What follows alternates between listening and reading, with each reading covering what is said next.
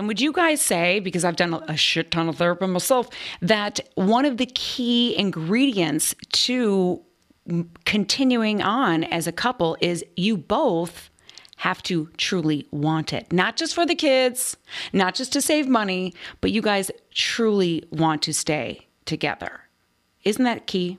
Oh, absolutely. I mean, every time people would ask us, like, how did you know, Jana, that you wanted to stay? Or even for me, how did I know that I wanted to stay?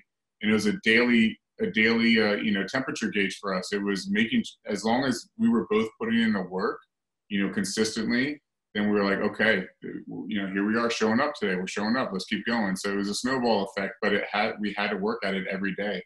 Yeah, and I mean, I had to stop shaming him and yelling at him, and like I had to look inside and be like, okay, if this isn't healthy for him either, this isn't fair for him either. So I either need to forgive him and do my work on how to deal with the triggers and the trauma of all of it, or I have to, like, that's just not fair. Like I would never, like, that's not fair for him to stay if I'm screaming at him constantly. So eventually I had to do my work to learn how to not lose my mind every time I freaked out or I was scared or I didn't trust him. And that took a while. That's really good. And that's really hard, Jana, because, I know so many people that have been in your guys' shoes, and to also, besides the shaming part just to get past, but also the insecure part. Like I've been in those shoes before going like, am I not good enough?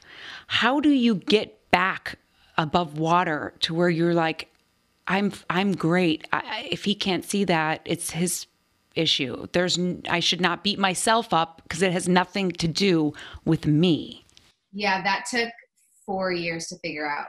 It was within this past year that I finally, my therapist, we actually just had a session the other day, and she's like, when you came here a year ago, you still believed that it was your fault, that you're not good enough, and that you could have maybe changed something with y'all's past. And she's like, do you still believe that same thing today?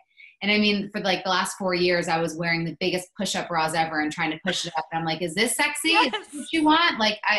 And I'm like, and I have the smallest bees in the world, So I'm like, jacking these little bees up. And I'm like, do you love me now? Is this, and he's like, it has nothing to do with you. And I didn't understand that until I really did the work on myself and learned more about addiction.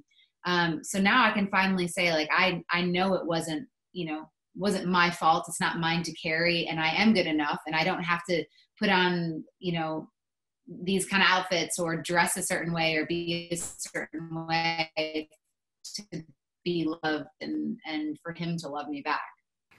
Well said. Well said, because I know so many people that are going through that right now. And Mike, I know you can't speak on behalf of every person that has, done this before, but can you speak to all the women that are listening and let them hear that from you? Like it's not really necessarily their partner's fault. It's not an image thing. There's something inside that you're looking externally to get a fix from. Can you better explain that?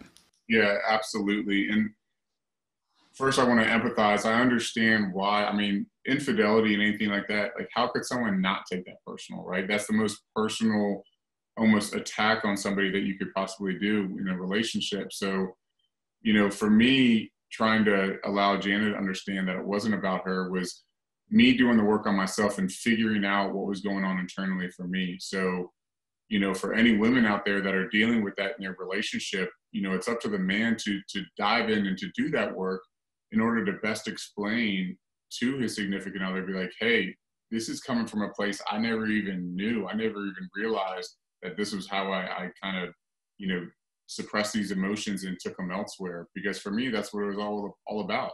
I never learned how to healthily express my emotions in a healthy way, so I took it out elsewhere.